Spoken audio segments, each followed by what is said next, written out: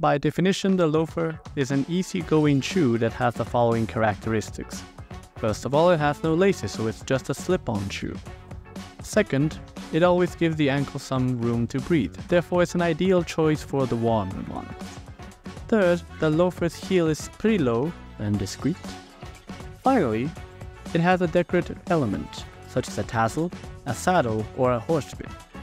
We'll cover the loafer's subtypes in a minute. So please stay until the end to find some loafers combination for you. It is a common mistake to use the term moccasin and loafer interchangeably.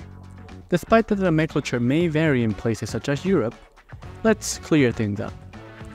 Moccasins are usually made of a single piece of material and can be stitched with an apron.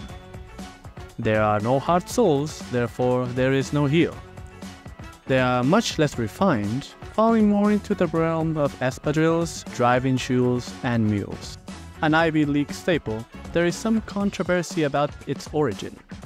Some claim it's an all-American pedigree from G.H. Bass, a shoe company located in Maine in 1936. Yet others claim it was the French brand, J.M. Weston, founded in Limoges back in 1891.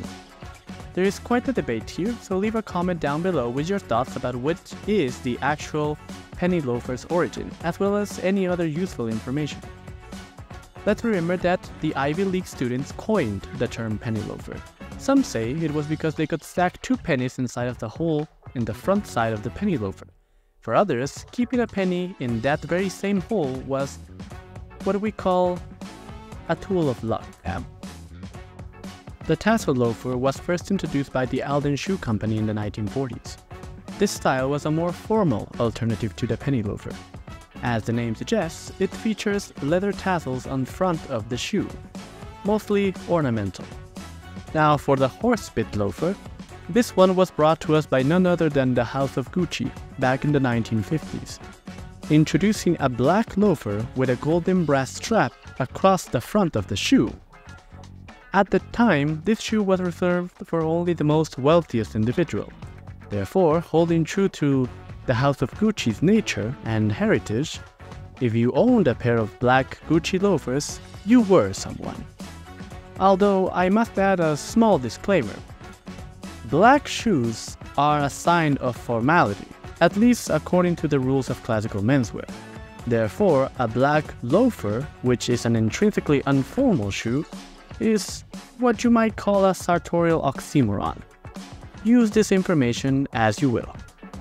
Among the lesser known but just as important type of loafers, we have first the Belgian loafer, easily recognizable for its small and ornamental bow, as well as its online construction. A great indoor shoe but a lousy outdoor one. Second, we have the butterfly loafers. The name comes to us from the symmetrical shape made by the 2 overlapping pieces of leather that resemble butterfly wings. Very chic and very casual, even for loafer standards. Finally, we have the saddle loafer, also featuring a strip of leather that runs across the shoe, specifically the vamp and tongue.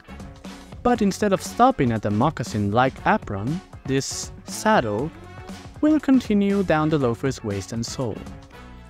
Make sure to keep your shoe lingo up to date by checking out the Oxford and Derby video up here, not to mention all their subtypes as well. Let us not forget that the loafer is an intrinsically informal shoe. Therefore, you won't see a penny loafer with a tuxedo. Now, remember when I said that penny loafers and the color black are a type of sartorial oxymoron, but you will see black loafers.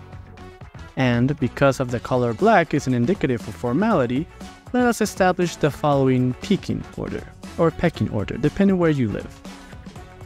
So, we have any type of loafer that's black, followed by the tassel loafer, followed by the horsebit loafer, followed by the penny loafer. As soon as one of these aforementioned loafers are black, the formality kicks up a notch.